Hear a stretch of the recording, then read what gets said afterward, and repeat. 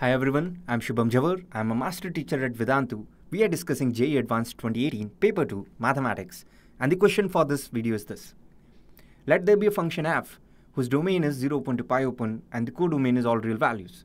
Be a twice differentiable function such that limit t tending to x, f of x sin t minus f of t sin x divided by t minus x equal to sin square x for all x in this interval 0 open to pi open.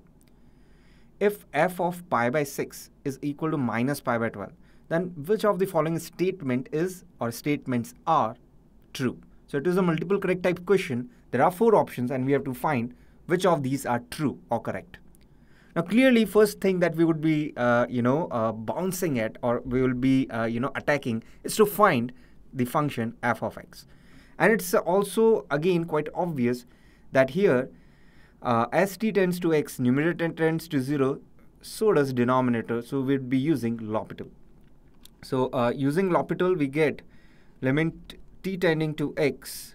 Mind it, we are differentiating numerator and denominator with respect to t.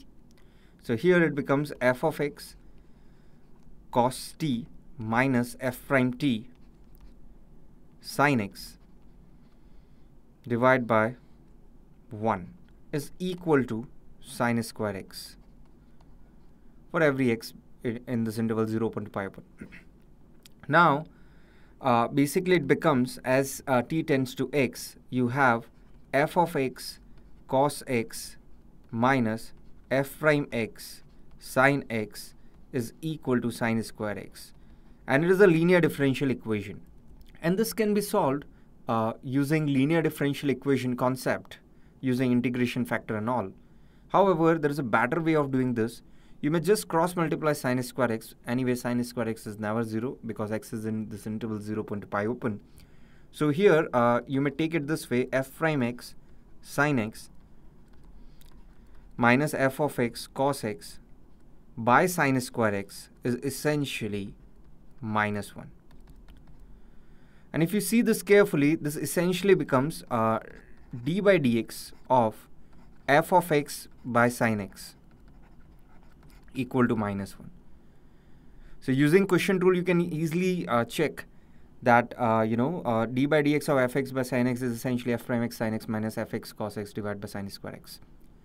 Now if you integrate both sides with respect to x, I would get f of x by sin x equal to minus x plus arbitrary constant c. Now here we know f of pi by 6 is equal to minus pi by 12. So when you put x to be pi by 6, f of pi by 6 you will put to be minus pi by 12 divided by sin of pi by 6 is half. So basically it becomes minus pi by 6 on left hand side. And on right hand side, as we have put x to be pi by 6, it becomes minus pi by 6 plus c. So that clearly means c is supposed to be 0, and that also means f of x essentially becomes minus x sin x. Now few of the options, especially option A and D, are very quick, easy to solve. F of pi by 4. So as you put x to be pi by 4, you get f of pi by 4 to be minus pi by 4 root 2. However, here it is given pi by 4 root 2. So this is not true, hence not part of my answer. What about D? Here f of x is minus x sin x, and we are interested in f double prime pi by 2 plus f of pi by 2. So basically we would be finding f double prime x. So if f of x is minus x sin x, what about f double prime x? So f of x is minus x sin x. So that essentially means f prime x essentially becomes minus sin x minus x cos x. And what about f double prime x? F double prime x would become minus cos x minus cos x, so minus 2 cos x plus x sin x. So what about f of x plus f of double prime x? So essentially this will become, if you see carefully, minus 2 cos x. And as you put x to be pi by 2, left hand side becomes f of pi by 2 plus f double prime pi by 2, and right hand side, since cos pi by 2 is 0, it becomes 0. So that essentially means D is correct. Now let's go for the C part. There exists alpha belonging to 0 open to pi open such that f prime alpha equal to 0. Now it is very tempting to use Rolle's theorem. However, here f of x has domain 0 open to pi open and not 0 close to pi closed. So yeah, what we may do, and there is a subtlety here that we can take some other function capital F of x to be minus x sine x, because minus x sine x is defined for all real values of x. So let me say there is a function capital F of x being minus x sine x for every x belong to real. And on it, let me apply a Rolle's theorem, so to speak. Yeah. And we can clearly see capital F of x and a small f of x would coincide, would be the same when x is between 0 open to pi open, because small f of x is defined only for 0 open to pi open. Nonetheless, you may apply Rolle's theorem in the interval 0 close to pi closed. Capital F of 0 is 0, capital F of pi is also 0 because sine pi is 0, and it is continuous differentiable everywhere. So you may say there exists, some alpha in this interval 0 open to pi open, for which, capital F prime x equal to 0, or you may say capital F prime alpha equal to 0, using Rolle's theorem. And since capital F of x and small f of x coincide in this interval 0 open to pi open, so you may say there will be the same alpha for which small f prime alpha would also be 0. So a bit of subtlety here, just to emphasize. I have taken it capital F of x, otherwise you would have just gone with this small f of x also. So that means C is correct too. Now let's check B. F of x less than x to the power 4 by 6 minus x square for all x in this interval 0 open to pi open. So here essentially I have been asked to compare f of x with x to the power 4 by 6 minus x square. We want to explore whether f of x is less than x to the power 4 by 6 minus x square in this interval 0 open to pi open. Now what is f of x? F of x is essentially minus x sine x. So we want to explore whether this is less than x to the power 4 by 6 minus x square or not.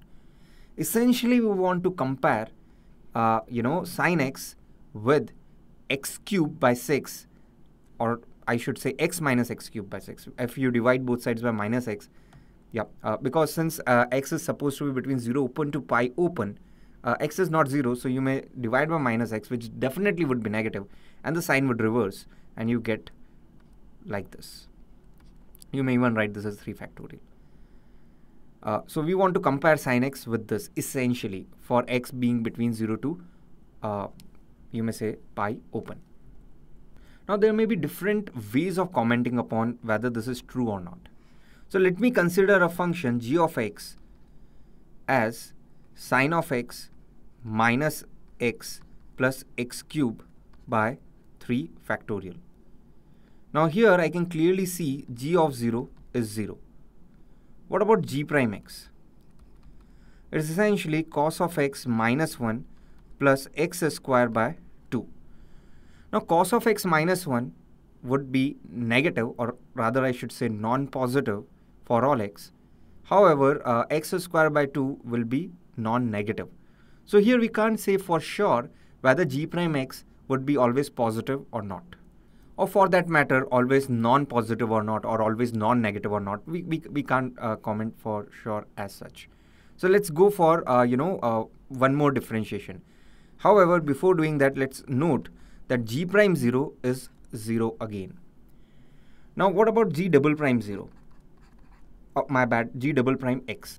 It's minus sine x plus x. And this is a very popular expression, and we know this is positive for every x greater than 0, what to speak just about x being between 0 open to pi open.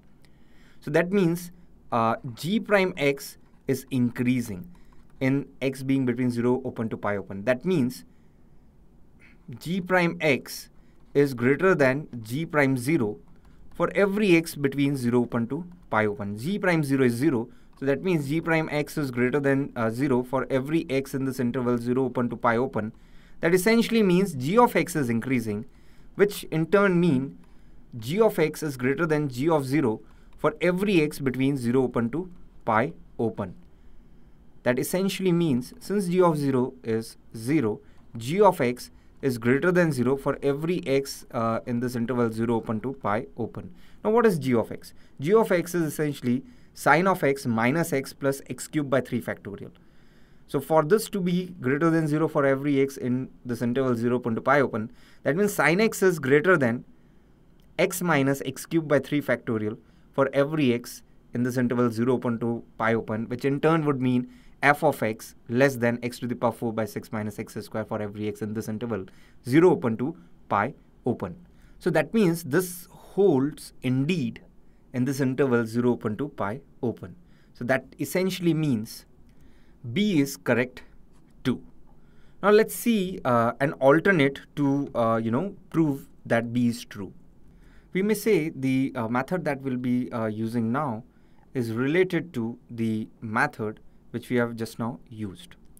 So here what you may say is, we may start with sin x less than x for every x greater than 0, and also for x belonging to 0 open to pi open, because it is a subset of x greater than 0. Now starting with this, we can draw our conclusion. That means we can reach option B. So here we can say minus sin x will be greater than minus x for every x in this interval 0 open to pi open, and let me not write this again and again, this is understood. So let me consider this, that since this would hold, minus sin t integral with respect to t from 0 to x would be greater than integral minus t dt from 0 to x. So that essentially means cos x minus 1 is greater than minus x square by 2. That means cos x is greater than 1 minus x square by 2. Let me write it again, for every x in this interval 0 open to pi open. Now again, what will I consider? Because of this, I may say integral 0 to x cos of t dt is greater than integral 1 minus x square, or my bad, t square by 2. Integrated from 0 to x, this would hold 2. So that essentially means sin x is greater than x minus x cube by 6 for every x in this interval 0 open to pi open. Now since x is in this interval 0 open to pi open, it is positive, minus x is negative. So if I multiply both sides by minus x, the sign would reverse. That means minus x sin x, which essentially is f of x only, would be less than x to the power 4 by 6 minus x square for every x in this interval 0 open to pi open. So hence we have again proved that f of x is less than x to the power 4 by 6 minus x square for every x in this interval 0 open to pi open. Thanks for listening. Stay tuned for the next question.